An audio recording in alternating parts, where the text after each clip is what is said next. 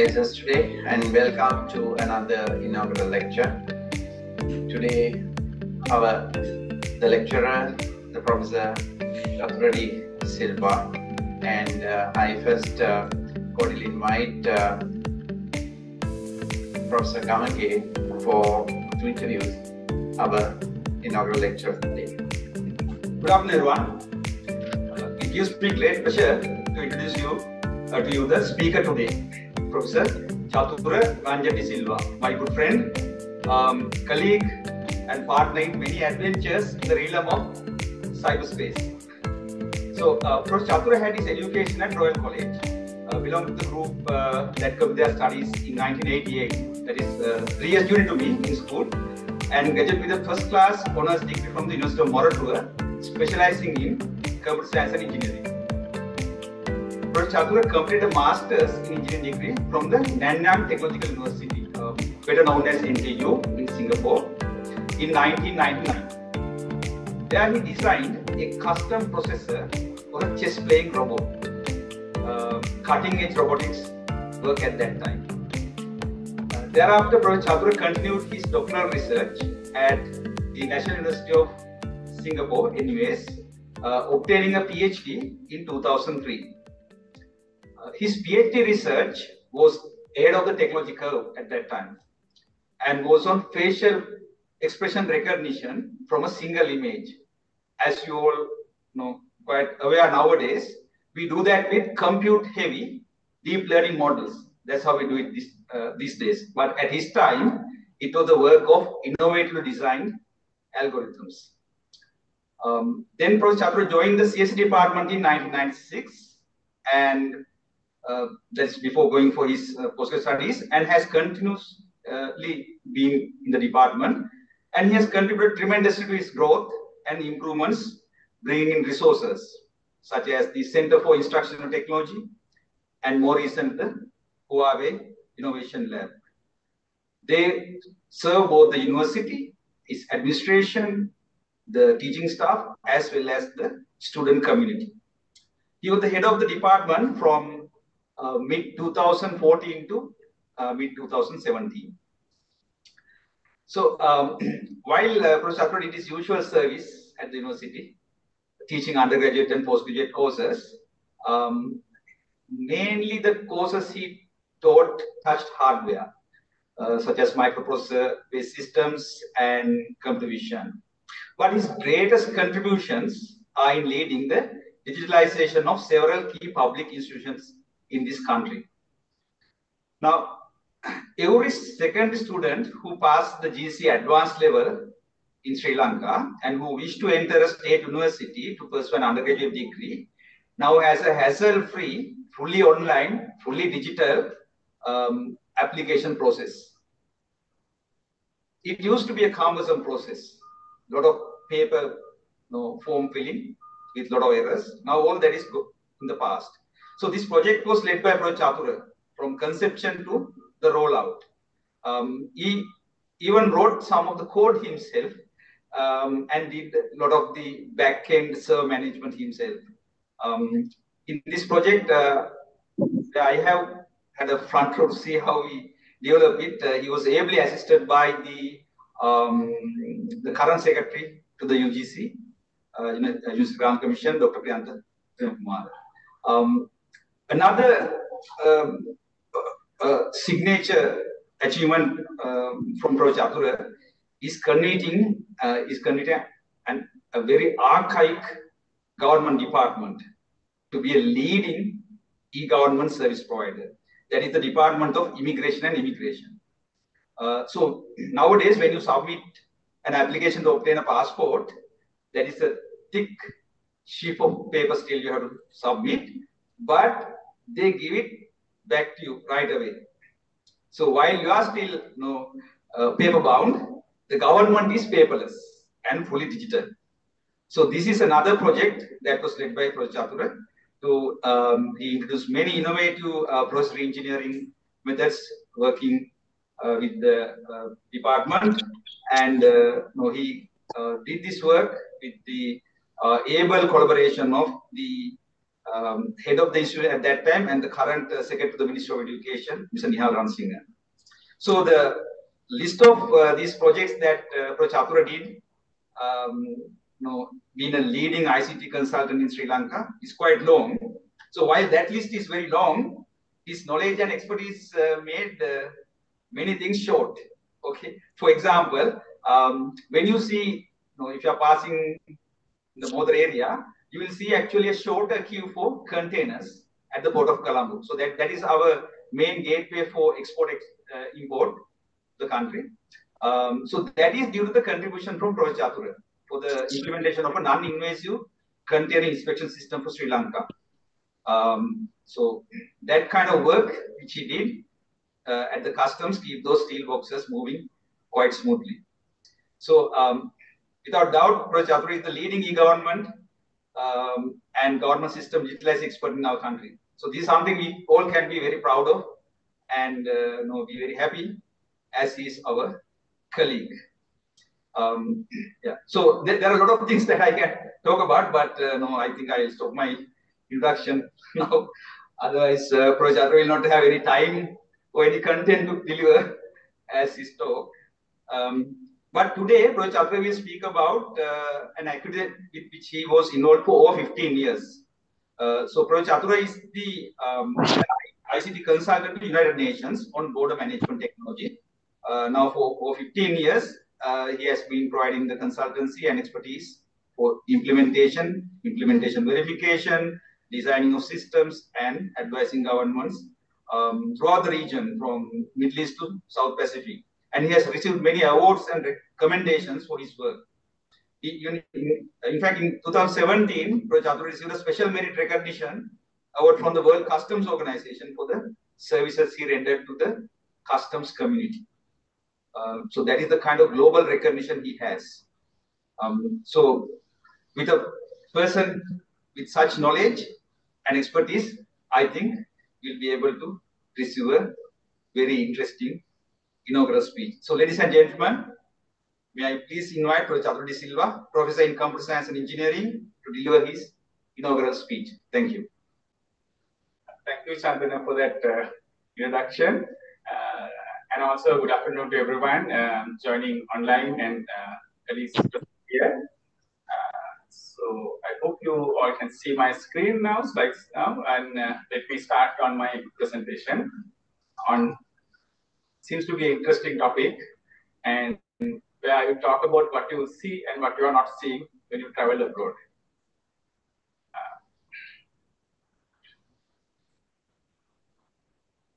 Nowadays, traveling abroad is not a, it's a very common thing. If you take about every year, about 6 million Sri Lankans travel abroad, move across our borders in multiple airports.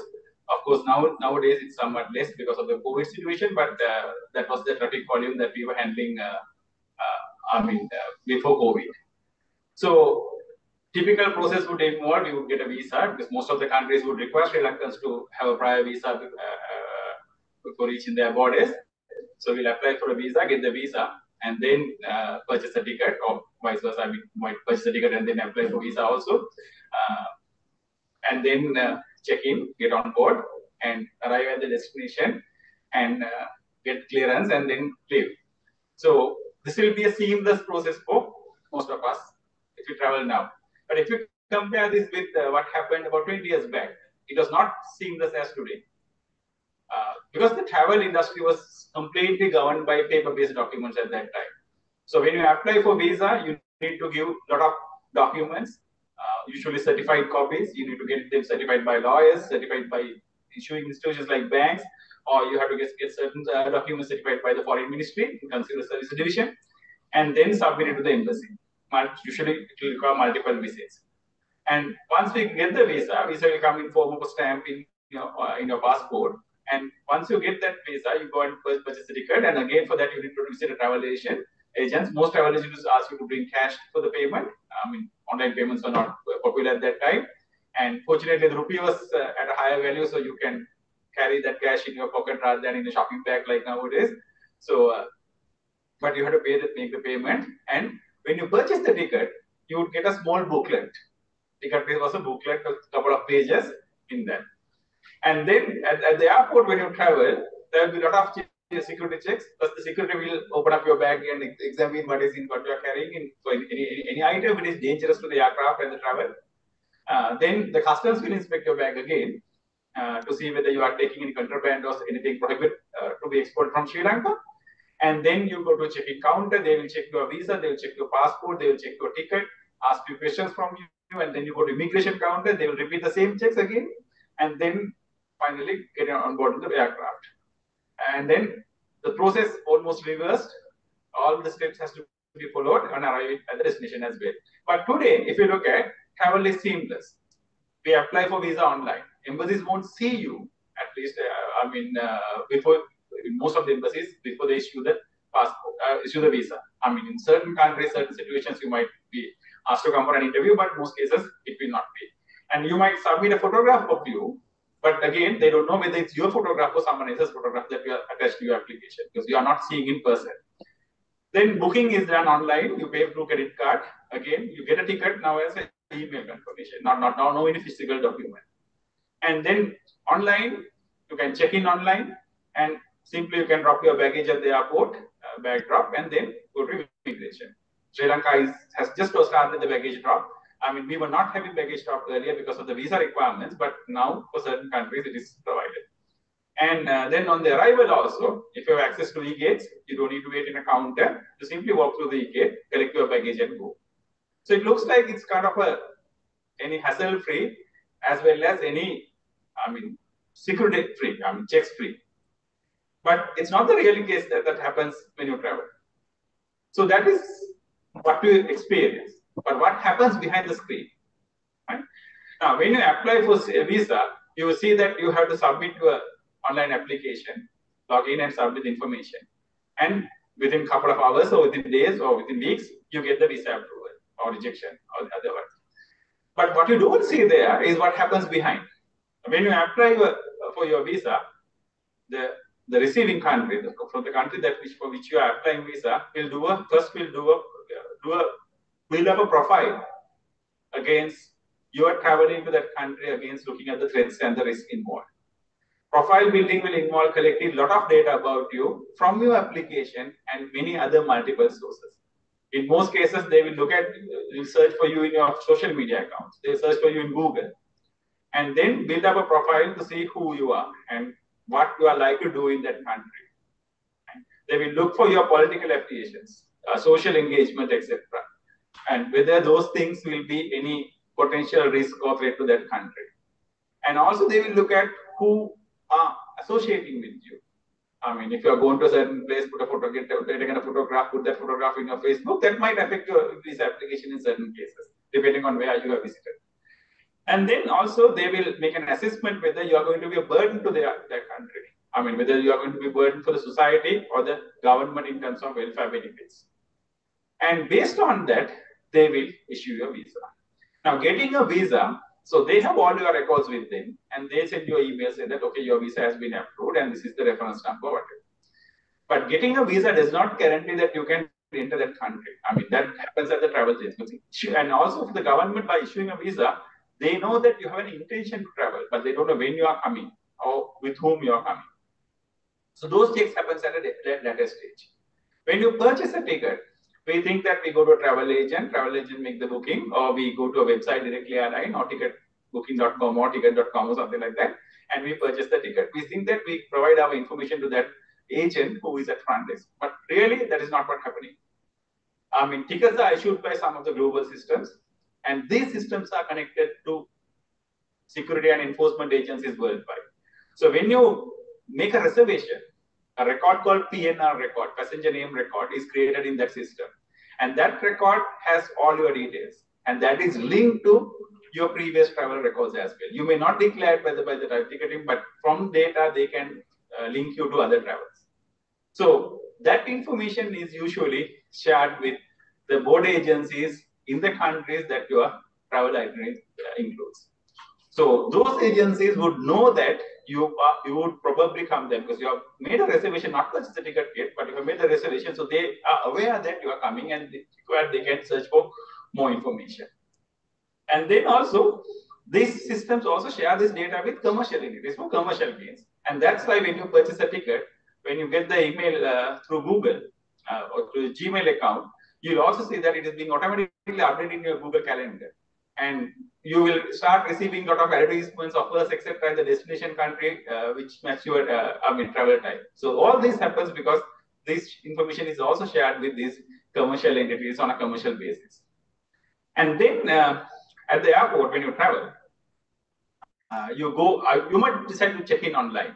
Now, once you check in online, the destination country knows now you are coming. Earlier, they only knew that you have intention to travel. Now they know that you are coming.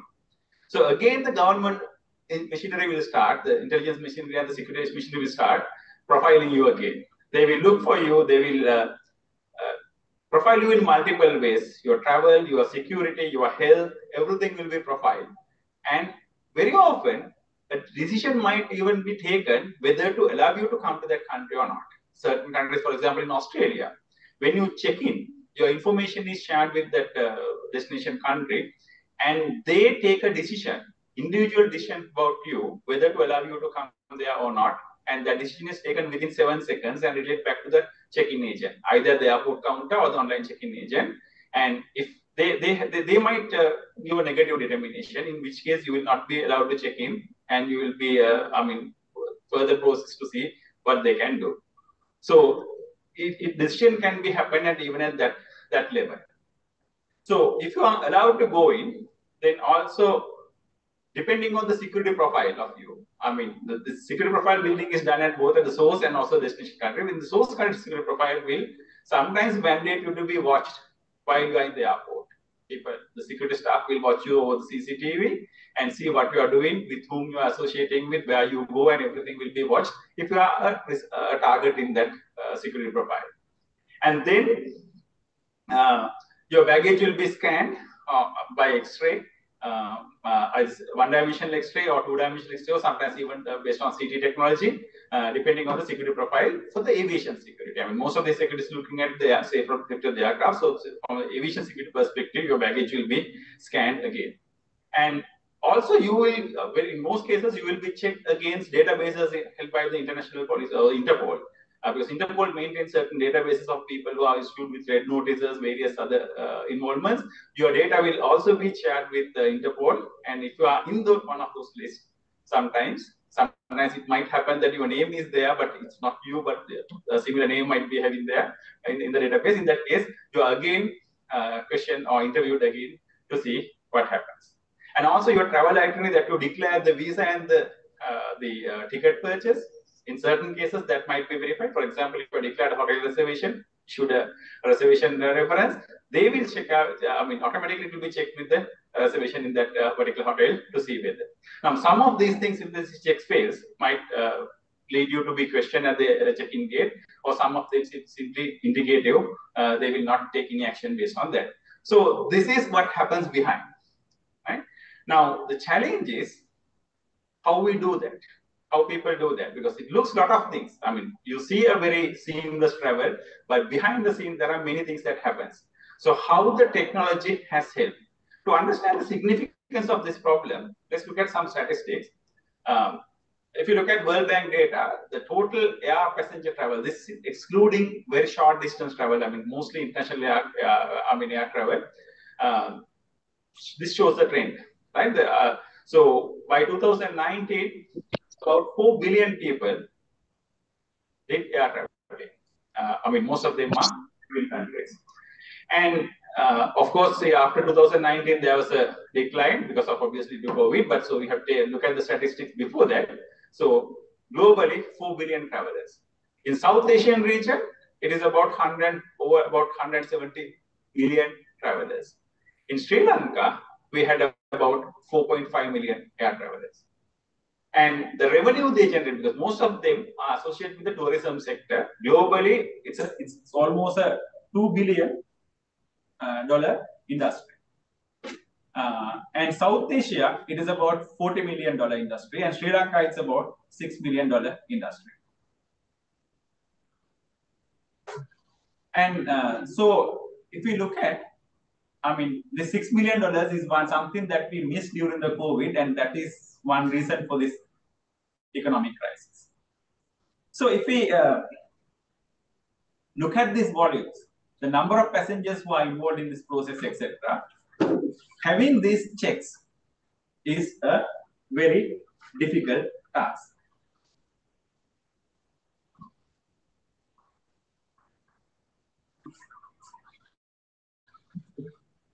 Okay, so how technology can help in assisting this? So before going into that, let's look at some of the requirements, some of the challenges when we deal with this type of environment. Right? Now, when it comes to border management, for any government, border management is very important component in their security infrastructure. The main reason is that without, the territory of the country would become insecure. Now, at the same time, country's economy would also depend on the border, because there are many things that people would that would happen across borders in handling this. Now, these challenges as opportunities, right? So, for example, cross-border traveling is involves combating transnational crimes. If you look at most of the organized crimes happening, a large-scale organized crimes that happens today, they are transnational crimes, and also they are linked with various other things. For example, someone smuggling humans, right? Taking people to some other country without proper authorization might also be linked to money laundering, because that involves money, right? And it might involve in transfer of illicit items, contrabands or drugs, etc. Now, just to give an example, now until recently, before this economic crisis starts, Sri Lanka had duty free for bringing in gold. You could bring 10 kilograms of gold with you in an aircraft, show it to the customs, declare it to the customs, and without paying a single cent as duty, you could have taken it away. But even with that, people try to smuggle gold through various means. Right? Why is the reason? Because if you bring gold and if the customs sees that, then the next question is that how did you get money to bring that? Right? So that links to how you earn money, whether you have paid taxes for that, all those network is there. So because of that, even things that are legitimate to bring, which need to be declared, smugglers try to do without that. So all these things poses challenges to border officers. When a passenger comes to immigration counter or customs counter, within a couple of seconds, they have to check all these things and take the decision. It's not an easy task. At the same time, there's also other pressure coming from the commercial aspect of that, opportunities. For example, border facilitates international trade. Without a smoothly operating border, you can't have international trade. And economies can't run without international trade these days.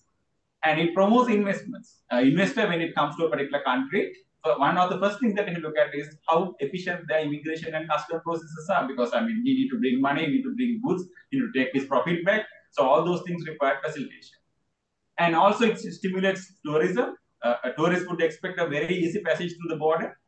They don't want to wait in queues for several hours before getting into a country. And it supports there's labor mobility. Labor migration is a big part of the economy these days. And also collaboration that comes for economic growth and security. Now, there are these two types where, on one side, we would look at facilitation. We see how we can facilitate people to travel through the borders very easily without any has a lot delays. Now, especially when we look at the drivers like airlines, tourism industry, trade business, etc., they push for this facilitation. They would want traveler to be safety. They look at the traveler safety, not the surrounding environment safety, but they look at the traveler safety. They would like to have minimum checks, minimum interventions, minimum questions being asked, and increase the capacity of airlines and aircrafts, etc. All these facilitations come from one side.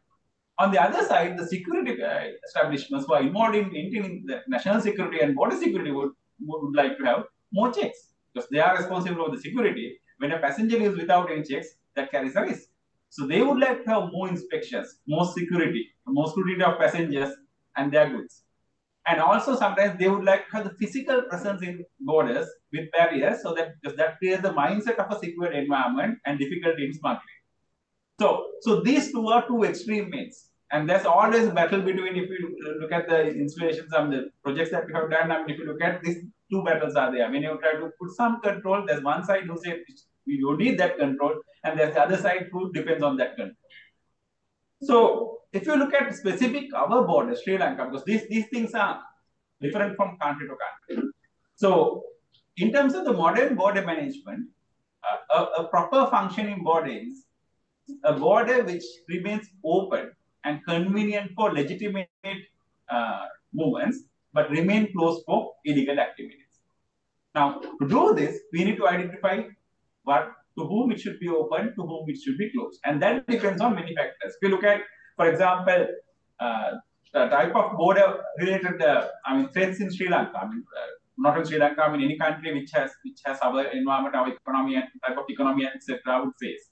Right? There will be criminal people who are threatening to the national security. There will be people who think that, okay, getting into the country like this and staying there hidden from the world is much easier than in some other countries. And there will be people who are internationally wanted for various crimes and other things, and still try to come here, and there will be internationally wanted terrorists who are trying to come and operate within these countries. And there are people who are involved in this human smuggling. Human smuggling is next to the drug smuggling. Actually, it's a huge market in the world, record in the world. And then there will be people who are trying to damage the national image or the national identity of that particular country. And people might enter as tourists, but do various other work, right? They come and do businesses. If you see most of the scammers who have taken money from ATMs, etc., they were not Sri Lankans. They are foreign operatives, who come here as tourists and then do those things. So likewise, there are many threats. Even a country, like Sri Lanka would face in terms of border. And if you take a more developed economy, the threats will be even larger. Right? So how do we handle that? And that's where the technology comes into the picture. And the today's context is that we need to have smart borders, where the technology will drive how the border is managed. Now, again, when we look at the two pressures, facilitation and more security checks, right? A smart border usually says that you need to focus on facilitation, not on control. The reason is that if you can facilitate good passengers, because if you look at the total passenger volume, statistically over 95% of the passengers are good passengers. Only 5% is one who poses a risk for the threat. Right? So if you can use the technology, either you can use the technology to find those 5% and protect against them, you can put your all effort doing that, or you can use technology to facilitate the 95% to have a more convenient travel. So the smart border concept extends to that area and says that, okay, you should always focus on facilitation of good passengers and allowing them a seamless, free, and minimally invasive movement across the border. By doing that, if you can use the technology to do that, with minimum human intervention, you are leaving border officials with time and focus to target on the potential bad 5%.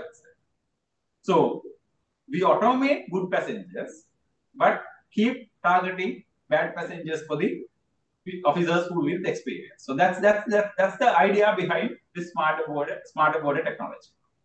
And also this leverage on information rather than physical documents and physical checks. So to be non-invasive, you leverage on information, whatever you can collect, whatever you declare, rather than asking them to produce documents and any physical examinations.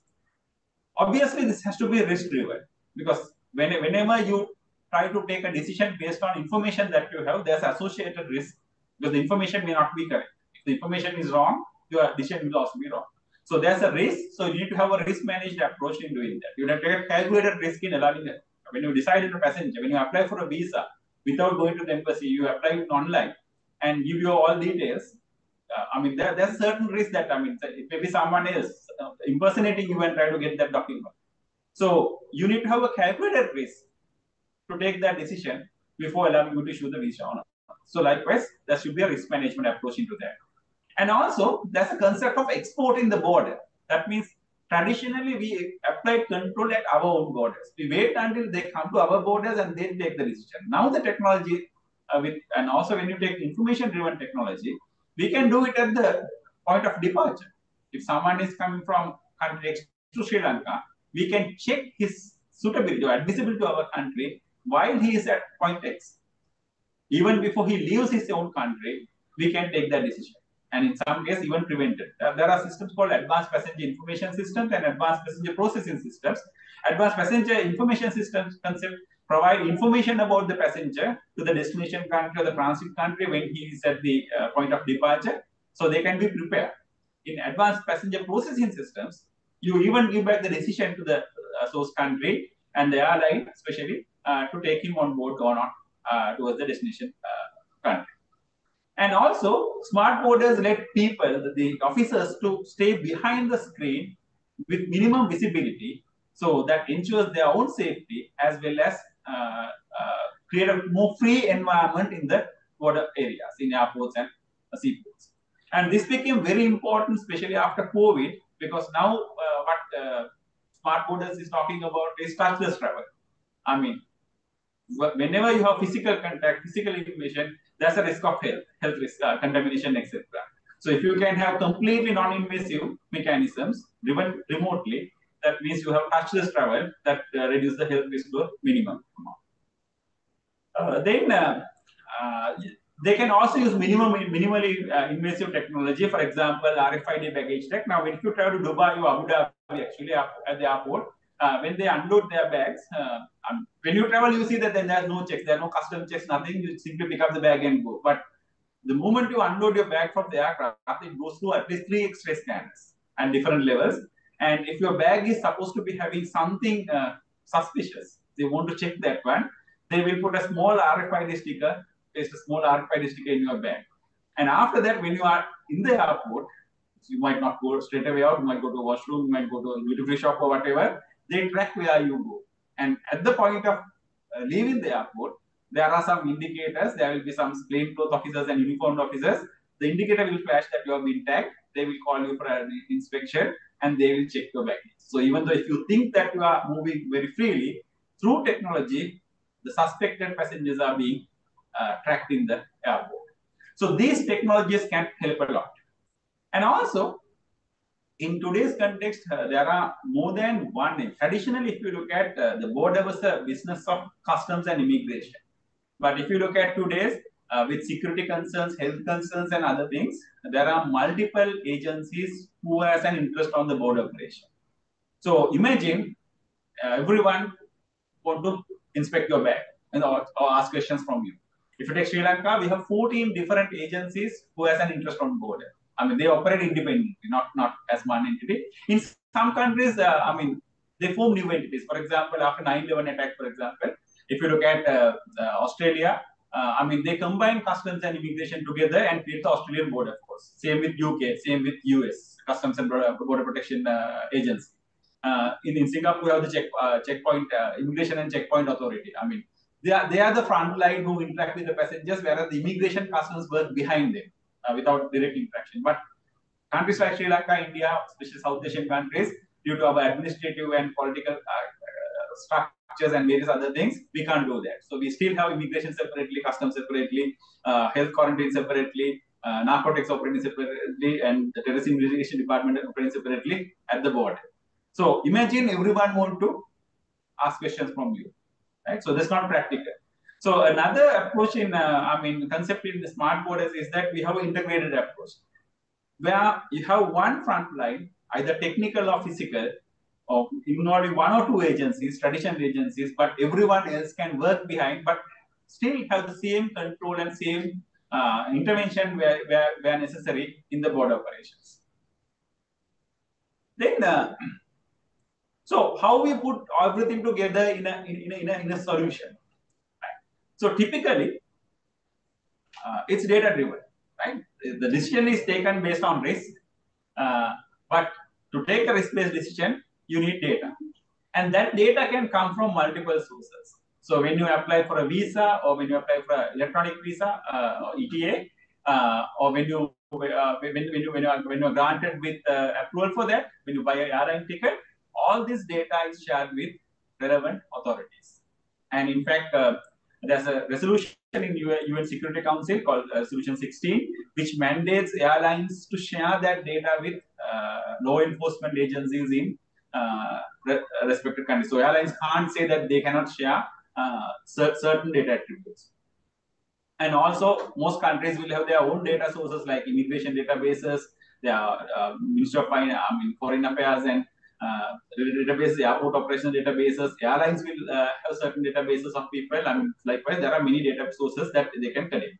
But on the other, at the same time, there are in most countries there are data protection and privacy protection rules as well. I mean, you can't simply collect data from people. In most countries, do legislation. Even though these agencies want to collect that data, they are not permitted to do that. In most cases, for example, if you take European General Data Protection Regulation or GDPR, that does not allow information to be collected. Even for asking for information can become an offense unless there's a probable cause for that. So someone simply applying for a visa or making a reservation in non-committing reservation on an airline does not mean there's a probable cause, because he might do it, he might travel or not travel. So as a result, this collected data in most of the countries are held in systems in protected way, in non-visible way, non-accessible way, under a framework of protecting and controlling exposure. So even though we collect a lot of data at various points, they may not be available for risk-driven decision making at those times. But once you check in, once you get on board a aircraft, now that is guaranteed, unless the aircraft crashes, and is guaranteed that you will arrive in that particular board. Now that creates a probable cause. So from that point, the data become available to the board agencies. But the issue is that for that decision to be taken, you have only very limited time. In some countries, the minimum travel time between a foreign destination could be about a couple of hours. But if, for example, if you take Sri Lanka, it can be very short. I mean, from India, your travel time will be about 45 minutes. And if you take Jaffna Airport as an international airport, from Chennai, the travel time is less than 20 minutes. So that 20 minutes is all time that board officials will have to go through all these volumes of data and see whether this is what need to be done with each and every passenger in that aircraft. So which is practically not possible without the aid of technology. Even with the aid of technology, that can be difficult. So however that is implemented, I'll explain somehow it is in certain cases how it is done. So when the decision is taken, so we call the pre-clearance decision, because the passenger has not arrived at the airport, but before the passenger comes, the decision is taken. The decision could be either to facilitate him for a seamless travel, or it could be a secondary inspection, which means that he has to go to a counter and he might be interviewed by an immigration officer or customs officer to verify his travel intent and various things. Or it could be, even in very drastic cases, it could be refusing entry to that particular country if there are compelling evidence that the person is not admissible to the country. So then that decision will be conveyed to the frontline officers, either immigration, customs, or combined frontline, and they will act accordingly. And then the decision of that will also be collected again to facilitate these risk mechanisms. And usually, all these are handled by operations room, which operates behind the screen and guide other agencies to act accordingly doing that. And because that in that way also you can safeguard this data, because the data will be seen only by one agency, particular agency. Because this risk-based targeting mechanisms can be misused. There's a recorded incident that happened in United Kingdom actually. There was one immigration board officer. I mean, his wife was from India, and he wanted to separate from his wife. So what he did was that the moment she went back to see her parents, he somehow entered an entry protecting her travel back to UK in the system, no illegal way. So that lady was not able to travel back, and only after several years it was discovered that this was a fraud and not a genuine case. So likewise, these systems has to be built with a lot of security and safeguards to ensure that no one can misuse them. So that's also make another challenge into the system. Okay, now we deal with hundreds of passengers, right? So we have millions of passengers traveling every day, or thousands of passengers in a small country. Only a few of them are potential targets.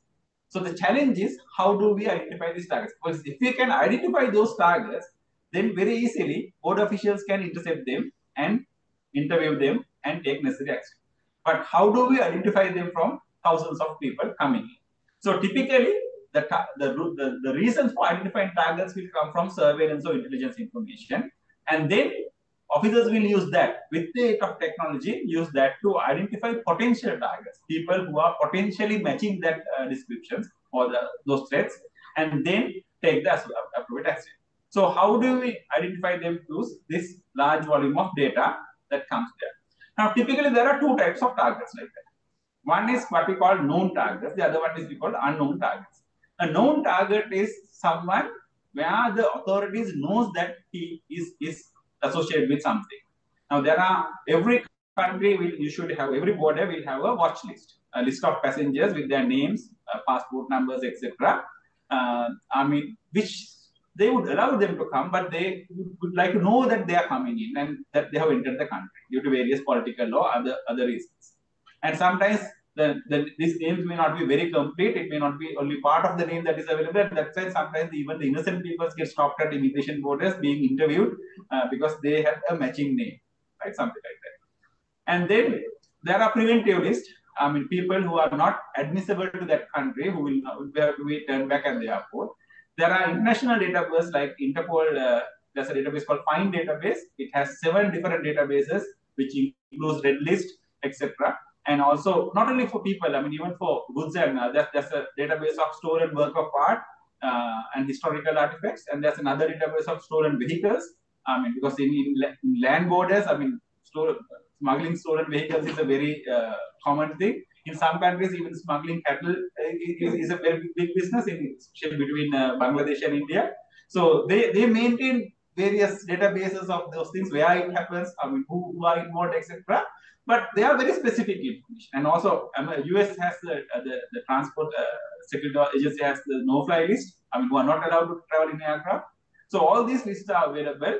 Typically, when you check in, you are guaranteed to be checked against at least 3 or 4 of these databases, whether you are so, but these are easy to handle because we have the database, we have the passenger record, we simply do a match, and if they are matching, then we are in that channel for further processing. The unknown targets are the difficult ones. Unknown target means that we don't know specifically. I mean, we only have a profile of a person.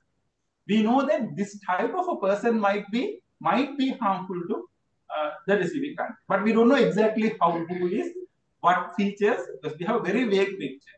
And that is the new threat that we are facing. A person who would come as through visit visa and then overstay and then let's say get employment in that country illegally is someone like that. Because we don't know exactly who it is until he comes and start working. I mean, even in Sri Lanka, that happens. I mean, there are rough regional countries, I mean, especially the IT industry. They come here in visit visa, take about 3 months visa, work in companies, and then go back. Because companies also sometimes like to employ them because they don't ask for any benefits. I mean, they work day and night, no benefit, no health benefits, nothing. So that's cheap labor for them. So how do we identify this kind of thing? So all this work that we have done are actually on that category. I mean, the known target categories, it has been there for some lot of time, and it is not a difficult thing. So if you are looking for something unknown, it's like searching for a needle in a haystack. What do you do? Either you can search the entire haystack, right? Or you can have a little bit of a smarter way. You can use a magnet to attract all the metal objects and then select those shortlisted metal objects to do that. Now, finding an exact type of a needle might be more efficient to be done by an expert who knows what they are doing. But searching for the metal objects in the haystack is something that can be automated. So that's the balance between human intervention and automation that is used in the smart borders. So the idea is that we build risk profiles. So once you build risk profiles, we can check that risk profile against the incoming data.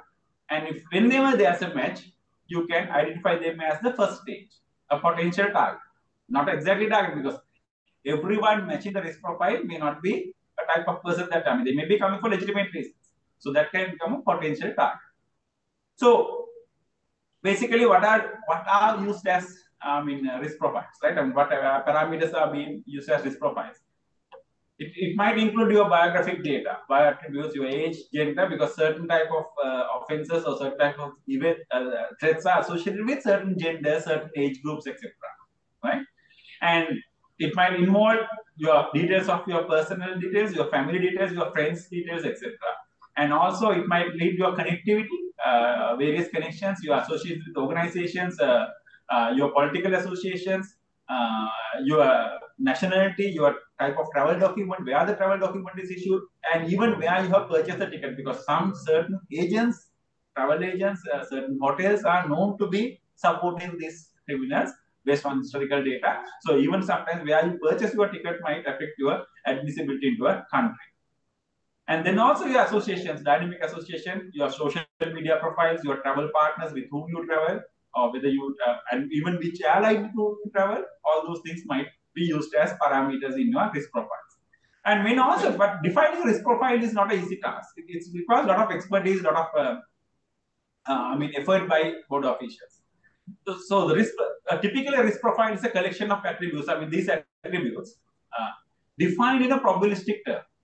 So, for example, a person in an age between 2 to 30 years, 20 to 30 years could be a risk parameter, but not everyone in that age is a risk parameter. So there's a probability associated with that, which need to be combined to get the final target. And profiles are not linked to any individual or anything, because we are not targeting any person. If you know a specific person to be targeted, it's a known target. It's not an unknown target. And they are defined, and also they need to be defined in actionable intelligence. Once you detect them, once you find them, there should be some action, because you can't simply watch and say that this person is coming. There should be some action associated with that.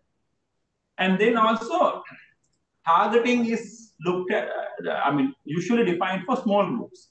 Now, for example, if you take Canada, now this is handled by an agency called Canadian Border Security Agency, CBSA. So their target is that per day they are only looking at about between 25 to 50 targets from the entire Canadian border, considering the hundreds of thousands of people who cross the border. So these profiles has to be very accurate, very precise in that context, as well as they have to be fuzzy and probabilistically driven. And most importantly actually, they had to be explainable and traceable back. Because one question that everyone is asking these days, why do you need to go through this profiling? Why can't you use AI to do that, machine learning to do that? You have historical data. Why can't you train a model so that which will get this data and say, okay, this person is a high risk or a low risk person? But the issue is that these determinations end up in courts. In most countries, if a person is stopped by immigration or customs, he has a right to know why he was stopped. Some countries do not exercise that, but in most countries that is the case. If you are stopped by a police officer, you can ask why you were stopped. Right? And also, so in some cases, you can even go to a law enforcement agency and say, ask them, what do you know about me? They have to disclose everything. So if you have a system which works inside a black box and tell that this person is good or bad, that doesn't work with that requirement, right? So so whatever the risk targeting that happens, the profile has to be traceable back and say, okay, you were stopped because of this particular reason, and this is why you were stopped. So even though we can use modern technology of various analytics, etc., we need to be able to convert them into simple rules that can operate in the border and simple rules that can be explained, because the passenger is not expert in when he asks why you were stopped, you can't say you had a particular 75% probability of being route number 1, 2, 3 or something like that. You have to tell that, okay, you were suspect of smuggling something in your bag and that's why you were stopped. So it has to be explainable and traceable back to the sources and origins as well. Now, before, let me also show some examples of a risk profile. Now, for example, take a health risk, right? Some data will come from statistics, some data will come from intelligence, awareness, surveillance, etc. Surveillance might say that, okay, there are this particular country which is considered to be high risk for COVID, let's say Ebola, right? High risk country. So if the passenger is coming from that country, he is high risk. Otherwise, he is not, right? If country of origin is from there, he is high risk. And if he is vaccinated, again, he is low risk. He might come from high risk country, but he is vaccinated. And then purpose of travel. I mean, if he's coming for any official purpose or visiting his family, then the risk is low because he will not mix with many people. But if he's trying for a holiday or vacation, then the risk is high. This is just an example, right? So, and also if he has recently traveled to other countries, I mean, he may be back. He may not be having any symptoms, but if he has traveled to some other country, he might start getting symptoms while in Sri Lanka. So this, by looking at this kind of analysis, we can build some rules. And also, that is from surveillance or intelligence. And also, we can build rules based on statistical data. I mean, not for health risk per se, but in certain cases, by looking at historical data, we can also extract certain rules and define those risks. And once you define this risk, that can be applied with a potential mitigation action. Similar way, you can define another rule for people who are coming for work here without it. I'm not going to details of this. And also sometimes risk profiling can also be done from various various articles, etc. Now, for example, a news site article might have someone's statement saying that how we managed to smuggle out of the country through some sort of a human smuggler or something like that. By looking at this, you can find people, places, etc., and then you can build up this link, right? I mean, a person who will link with another person, he will be associated with a particular place of meeting and certain office of certain travel agent likewise. So you can build up. So this is again another tool that board officials can use to build up these risk profiles. Now, once we have the risk profiles, the next step is to apply them. So we usually use a two-layered approach. The first one is done at the pre-clearance stage, where we have the risk profiles, then we apply the risk profiles on the passenger data and detect potential matches. So they are potential targets, not exact targets, potential matches. This is done by a system because we deal with millions of data items and hundreds of thousands of profiles. So matching is done within a very short time using a system. And then those are presented to some experienced officers who will go through the shortlisted list and decide whether you need some action at the airport or not. In most of the time, this will be clear because when they look at this around, they look at your Facebook profile, various things, and they find, okay, this is not the person that this type of person, he's an innocent person, so he will clear the target and let him go. But if they need some action at the border, you will be stopped. So if you are stopped at the Canadian border, US border, UK border when you travel, when you are genuine, right? It's not because they are suspecting you, because the system has detected someone matching you has done something bad in that area. Because of that, you are being stopped. So to do this, we need a system, right? So this is the typical structure of a targeting system, right? Which will collect a lot of data, right? Because there will be multiple data sources coming from airlines, airports, immigration, customs, various sources, and then all this data has to be aggregated and build up a profile, traveler profile, and then also there will be different agencies who would define those risk profiles, like what we mentioned earlier, and these risk profiles will then again go into a repository where a rule engine will do the matching. And this rule engine has to operate on a fuzzy basis because you can't do exact matches. So it just operate on a fuzzy basis and then shortlist people who should be targeted, right? And before actually physically targeting them, there will be a series of experienced officers who would go through their profiles and see whether this person is actual target or not. And if he's actual target, then action will be taken. So everything up to this point happens on the background, behind the scene. So what you see is only the tip of the iceberg which happens here. But there's a lot of people, a lot of involved, a lot of technology that involves at the background in doing that. So this is how the systems operate. So let me also talk about some of the things which I have involved in this particular domain in doing that. Actually, my involvement came from this risk profiling part mostly. The innovative came from that area, and actually that started from my, as Chandan mentioned earlier, my PhD research, where we were trying to recognize people's facial expressions from single mugshot face image.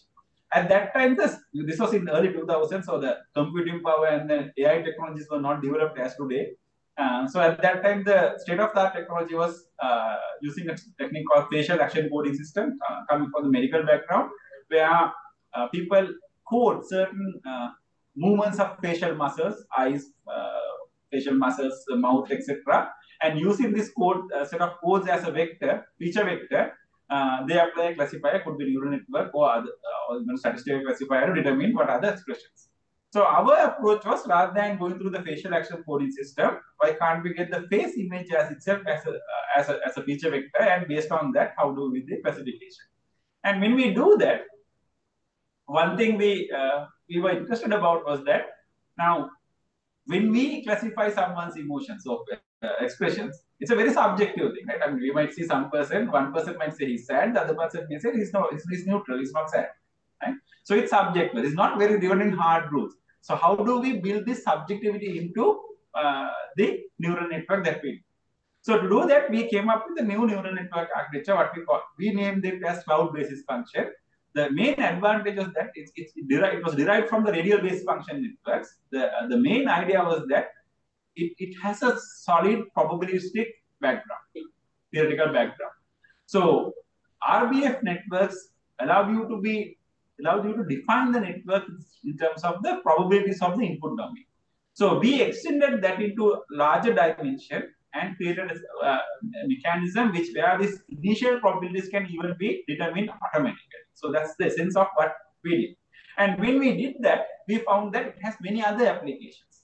Right? For example, since the network defines probabilities, we can then back translate those probabilities into rules, because we know what are the events and what are the probabilities that are associated with those events, and based on the events and probabilities, we can define rules. So which means that this network can not only say someone is happy or not, we can also say why he's happy, why he looks happy, right? Why he looks sad.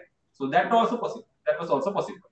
And then this rule extraction became, this is something that can be applied into many domains. For example, in immigration, the CBF network might say, okay, this person is a bad person, and the rule we can extract rules from that and then define rules why he's someone who need to be interviewed. So that was the idea. So it has many applications. Immigration is one thing. It can be used for vetting of government service applications. Anything where the risk-driven decision-making process is there, and there's large amount which is driven by data, this can be applied. Then the first application of this came from a different domain. Actually, in around 2010, I was asked to examine a large collection of photographs and videos appearing in various websites, etc. Aftermath of the civil conflict that we had in Sri Lanka. People were using them against propaganda against, and most of these images were, manipulated. Either combined, edited, or various things, and they were being quoted at various forums, international forums, and the government wanted to create a database saying that, okay, select these images and say where they have been edited, etc. So there were over 120,000 still images and about 2,000 hours of video. Doing it manually was not a practical possible thing. So we tried to use the CBF concept. Develop certain indicators, input feature vectors, and then probabilities associated with that, and then reverse map into the images, so that we can at least tell, at the initial screening, why this image looks like being modified. So after that, expert can further analyze that image and give the exact results. Right? So this was presented, used in to safeguard the country against certain allegations made at the United Nations Human Rights Council. In fact, I went there in March 2022 and presented the evidence, and also it appeared in the LLRC report for lessons learned and reconciliation report approved by the president at that time. Then the next application in civil world was the Sri Lankan ETA. This was an immigration. So prior to 2011, we had a free visa policy. People from 82 nationalities could come to Sri Lanka without any visa, and at the airport they were given visa if they come as tourists, right? So when we were to host the Cricket World Cup 2011, the security was tightened up. Interpol came here, and they were looking after security, and they said this practice is not good because anyone can come, any terrorist can come, especially looking at our background, Silva, etc. There's no way that you can prevent. So they wanted to introduce visa system so that they get prior approval before they come. But that request was faced with a heavy criticism from the tourism sector, and the other people say that, okay, if you do that, tourists won't come here. Right? We need to provide free travel. So this issue was there. Immigration was facing this issue, and at that time they were looking for a solution. So after a lot of deliberations, a decision was made to go for online visa application. And at that time, no country in the world was giving online visa. The main reason was that when you apply online, you don't know who is. Right? The information sources that we have today were not there. I mean, there were no popular Facebook profiles. There were no other profiles. So someone applies, you submit a photograph, give some name, passport number. You don't know whether it's his passport or someone else's passport, and you have a good decision. No country was doing that, but we had to do that because we didn't have any other option, because we didn't have embassies throughout the world, and this was a huge economic gain to Sri Lanka. We couldn't avoid. So looking all of these things, these were set as the requirement for the project. For visitors, you should be able to apply on at his own convenience, right? I mean, there was an idea that, okay, we'll ask them to go to nearest embassy or certified agent and apply, but that was not considered viable because in most countries. So they had to apply at their own convenience. And there's no physical submission of document. Everything that you submit should be scanned document or type entered to the system. It should be available online. Even the immigration is not, the back office is not operating online 24/7, but people should be able to apply at any time, at any convenience. And this should also provide them planning their travel. And for the government side, I mean, the main idea was to get this advanced information of people who are coming into the country, because the relevant security agencies could go through that information and take necessary security precaution for the cricket tournament. And also, it would streamline the visa application process, because if it is a success, that can continue on that. And that also can be used for intelligence-driven border control, because now we are collecting a lot of information in advance, etc. And also, the government was not financially strong at that time also. So, I mean, they wanted to be a very cost-effective solution as well. So, considering this, decision was taken to go for e-visas. But that again had challenges from the local side, I mean, the Department of Immigration. Now, at that time, they were automated. I mean, their passport issuance border was automated. But that system was done in 2000, early 2000, 2005, 2003 period. And that was not a system designed to operate with internet. I mean, so closed system. All the security infrastructure and everything was designed to be operated by the officers only. It was not designed to be operated to external world. So with this, we have to operate to the external world. So we need to look for an alternative approach to do that. And many systems that were in the department were not compatible with modern internet technology aspect, right? And also administrative procedures. Now, when you apply online, you need to have a guaranteed response time. That the control general at that time said that, okay, I can allow you to do that, but we must guarantee whether approval or decline should go within to the applicant within a certain time period. I mean, there should be a response going back.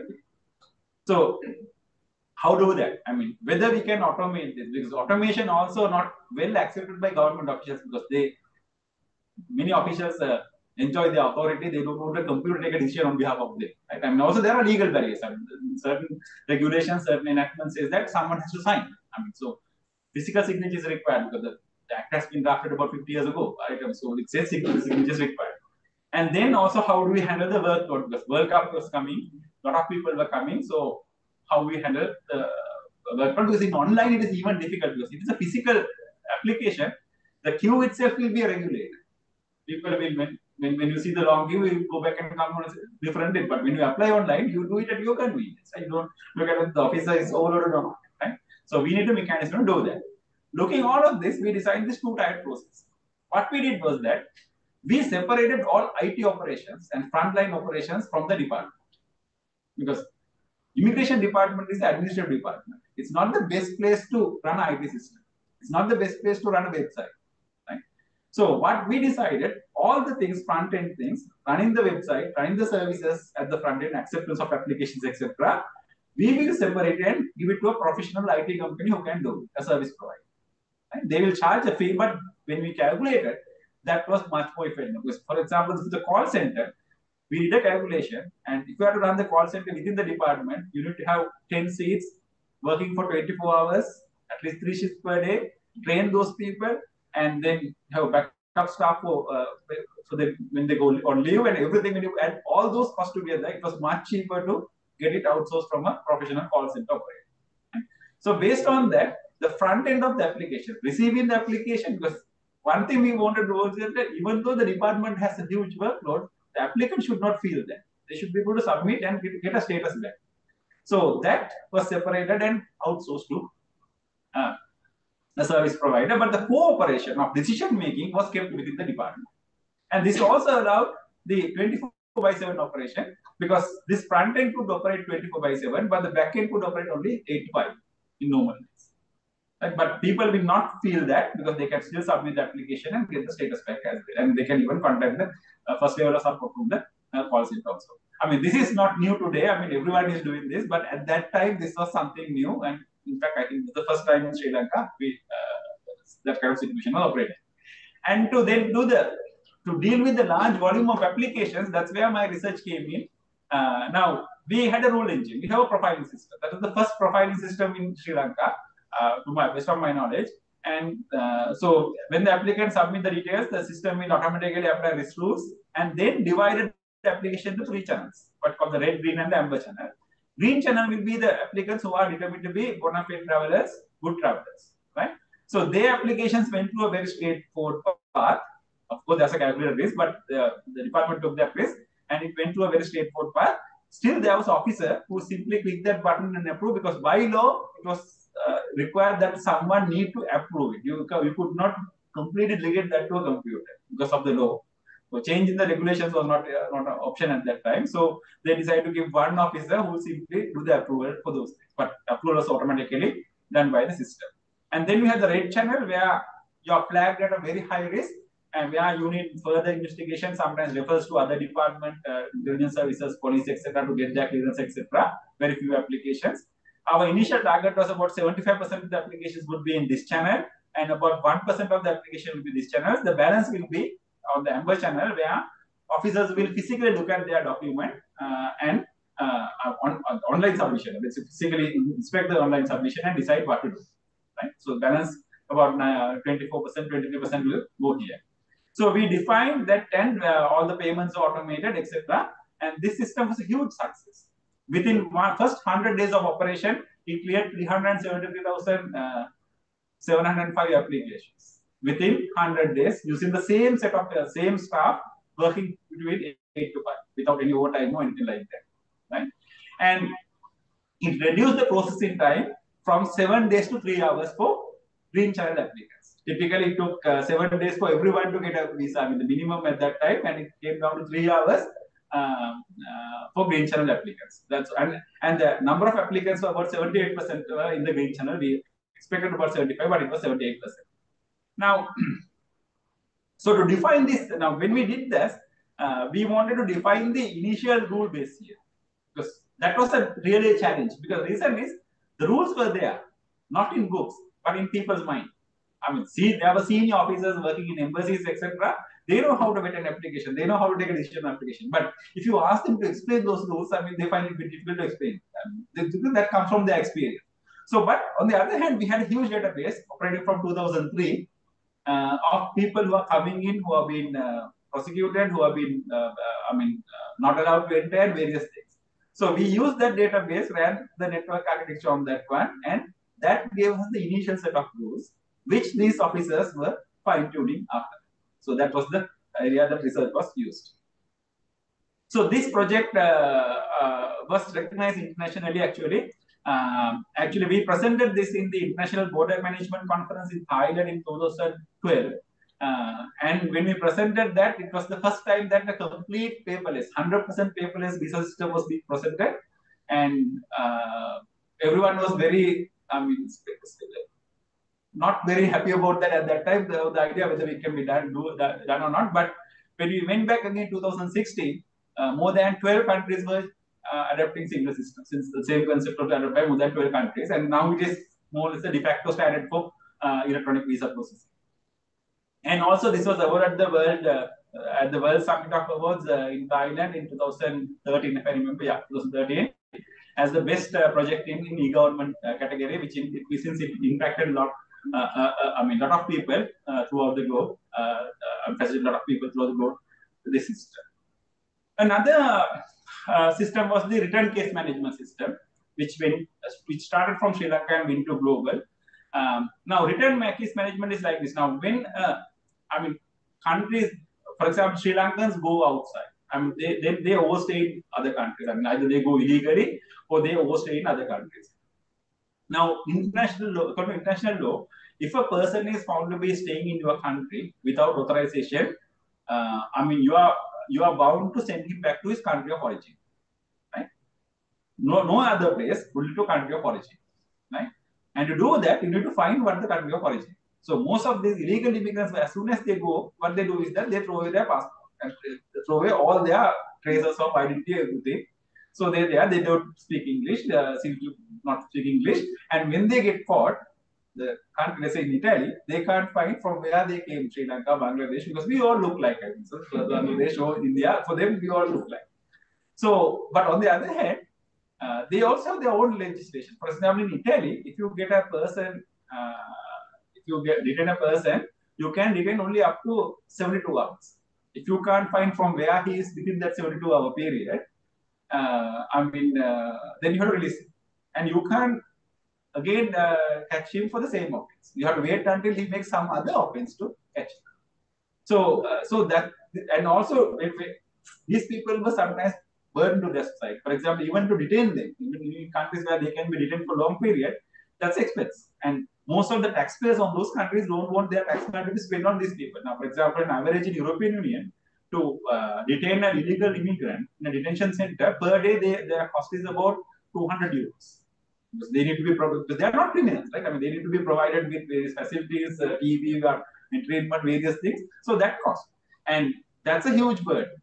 So what these countries have done is that from the source country, the other destination countries, source countries like Sri Lanka, India, Bangladesh, and those countries, they have signed what are called readmission agreements. And they say that, okay, we will give you certain aid, certain grants, certain funding, certain scholarships, or whatever. But to do that, you need to have a mechanism to get your illegal immigrant back to your country. Efficient. Basically, they are asking for a system where if a person is found in Italy and he's suspected to be Sri Lankan, the Italian government need a mechanism to contact Sri Lankan government and ask him to get him back. But before getting him back, we need to verify whether he's actually Sri Lankan, because there are a lot of Bangladeshi people, Indians, who show that they are Sri Lankans because they think that coming to Sri Lanka is better than going back to their own countries. So, and also for Italy, they need to, figure out to which country they need to be requested. So these readmission agreement systems are meant for that. But you can't do it manually. Doing it manually is not efficient. Going to embassy and doing it manually. So you need a system.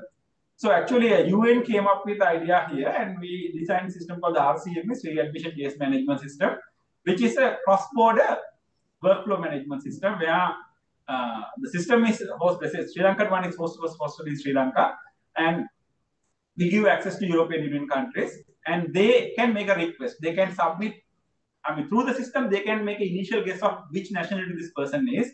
Based on that, they submit whatever information they have included in their photograph, the language spoken, the way they understand various information. And then in the source country, they verify that information. And then if he's a nationality of the source country, they will issue a temporary travel document to bring him back. Right? So this system was done in Sri Lanka first, but doing this was not easy, especially in automation, because we were trying to match apples and oranges. The culture there, the work environment there is completely different from what we do here, right? And the most significant problem was with the data protection, because they have very strong data protections. You can't now. For example, in Germany, a government officer cannot ask what religion, cannot ask the question what religion you are following from a person. It's illegal, right? So they have data protection that they can't disclose those data, right? But if you look at our countries, to take the decision, we need that data. And so this matching these data protection requirements was a huge challenge in doing this exam. So what we did was that we came up with the idea where we divided the system into two segments, into two process segments. We call it the front process segment, the back process segment.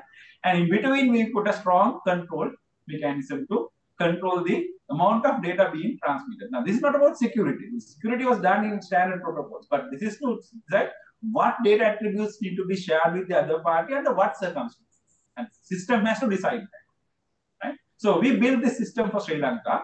And with that, we also introduced a new concept, which is again now being used pretty much in the immigration domain throughout the world. We call it data classification and exposure control framework. We define this framework. So under that, what we do is we get all the data attributes that we can collect, and then we classify them into different classes, say class A, B, C, and D. And then we have a mechanism of exposure control saying that which class can be shared with which agency under which circumstances. That matrix is defined based on, and it is fully automated, and based on that, the data sharing happens. So this system was done for Sri Lanka in 2000, started work in 2015, we finished in 2017. And after that, the European Union took this as a model system, and they took this project and now they are implementing it in many other countries, all across all 28 European members, 27 European member states, and all the countries who are source countries for migrants from there. We completed the installation in Bangladesh. They are operating it right now. Right now, we are implementing in Gambia and Azerbaijan. Next year, will be a few South African countries targeted. Likewise, this will be implemented altogether over 30 countries. So they are taking Sri Lanka an example as a model and now being implemented. Then also the risk management engine. I can't talk too much about this, but the risk management engine that we defined is now operating in Sri Lanka under Ministry of Defense. So this is a picture of the center that handles the risk management. And I'm happy to say that this entire solution was designed in Sri Lanka, built in Sri Lanka. Just funded by Australian and Canadian governments. They gave the grants, but we said we don't need the system, give us the money. And through UA, we developed in locally Sri Lanka. Local IT companies developed it. It's being used here very effectively for almost 2 years now. And also Sri Lanka is the only South Asian country to have this kind of a situation, and one of the very few South Asia Pacific countries to have a system like this. We are in par with most of the developed countries in terms of risk management in our board. So that's all about the work I have done. So I thought I'm also going to tell a little bit about me also, right? So I am from an era of not having internet, right? I mean, YouTube or Facebook or computer games in late 80s, right? But we enjoyed traveling in footboard of buses and playing cricket in road, right? Almost every day. And I studied in school. I selected maths because I wanted to become a mechanical engineer. And I never wanted to become a computer engineer at that time. In fact, I had not seen it. Until I became did my O levels, I had not even seen a computer, right? Real computer, audio, pictures, and TV. I have seen it. I wanted to become a mechanical engineer because that was my interest. But our IT teacher at school, Royal College, Ms. Chellaya, we call her Chili because she's very tough. She motivated me to do some computing on a C-class spectrum at that time. And then that changed. And also after A-levels, we were at home for about 2.5 years because of the civil issues, troubles that we had. And certain events during that time pushed me into computer engineering. So when I came to university, we were in the direct intake. So I applied for computer engineering and got selected to the department. And myself getting into border management domain was an accident actually. I was at the wrong place at the wrong time with the wrong people, and they asked me whether I can help them in that one. So I said yes, and how. I mean, after most of my work was in that domain after that actually. In my free time, actually, I like to make things, but often end up in breaking things rather than making or doing halfway through. So what you see on the right hand side is our house at my house, my place, my home.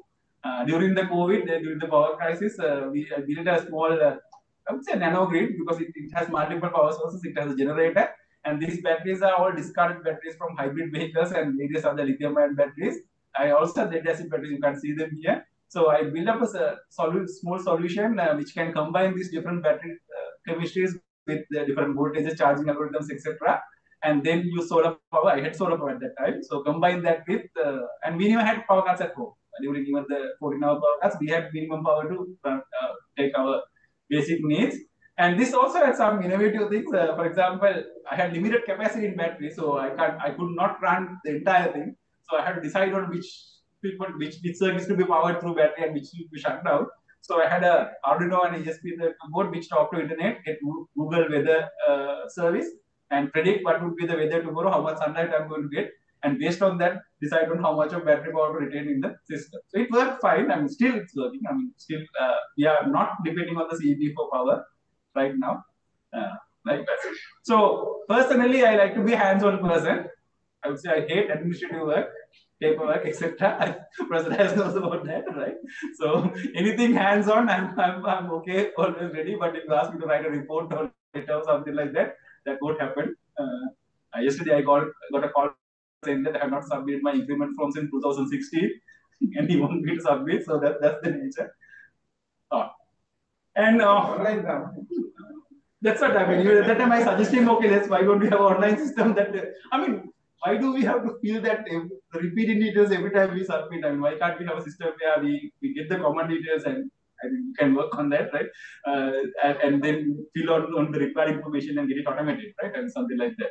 But I think what we need is we need a re-engineering. If we try to automate what is manually done here, we'll never reach that. We need to re-engineer the process. So thank you for being with me for I think more than 1 hour now. So all this work was possible because of I had unconditional support and tolerance from my wife and my daughter. And also I would like to mention 3 names, 3 individuals who helped me. Who was not afraid to take risks, because when we introduced these things in immigration, that was something coming from nowhere. They never knew me. I mean, in fact, we met in an official function and they said they have this problem in a lunch table discussion, and I suggested this can be done, and that's how it started actually. So they took the risk and they were, good enough to implement that actually. Stay behind, work behind that and implement it. One is Mr. Shanta Kulasekara, he's a head of migration from UN, migration agency IOM, and he took efforts to get all the funding grants required for this and provide his knowledge to this. And then also Mr. Chunananda Perra, who was the chief immigration control at the immigration department at that time. He took decisions. He was ready to take risk, everything, and go for this new technology. And also Mr. Nihal Ranasinghe, who was the controlled IT at that time, and now he's the Secretary of the Ministry of Education. Without these 3 people, most of the work which I described here would not have happened. Because of them, they need to thank appreciation for that as well. So thank you very much. Thank you. That was really a pleasure listening, Professor. So with that, may I invite Prof. Gyan Dice to hand our speaker a small moment. Thank you, Professor. Very interesting. Thank you. With that, the 21st inaugural lecture comes to an end. But let me take 1 minute in thanking our sponsors. Cargill's, the event sponsor, the Daily FT, the print media sponsor, and the Sri Lankan Scientist, our social media sponsor. And with that, I'm thanking all who joined online as well as here physically. And again, now having introduced another professor from University of Moratuwa to the public, we close today's session, and thank you all and have a good day.